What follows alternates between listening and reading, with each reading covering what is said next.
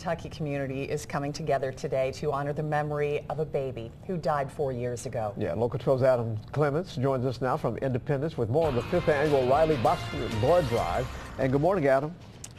Good morning, John. Marc Bostwick tells me that the past 4 years have been extremely difficult for he and his family after losing their daughter, Rylee.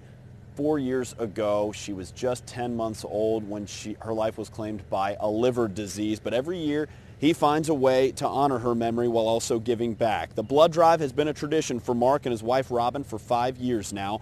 Rylee had severe health issues from the time she was just 3 months old. Now, Marc tells me, had it not been for the many blood transfusions Rylee received, she would have never lived as long as she did. So he's asking for your help.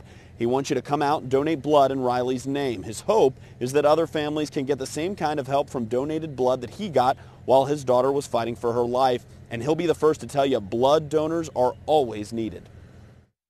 You never know when a loved one or a friend or something's going to happen to them and they're going to need it.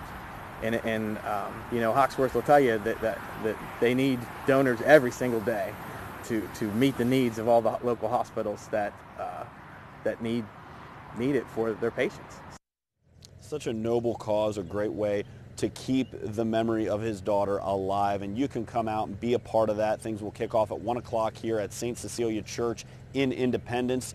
It'll go until 7 o'clock this evening if you feel like coming out and really making a difference.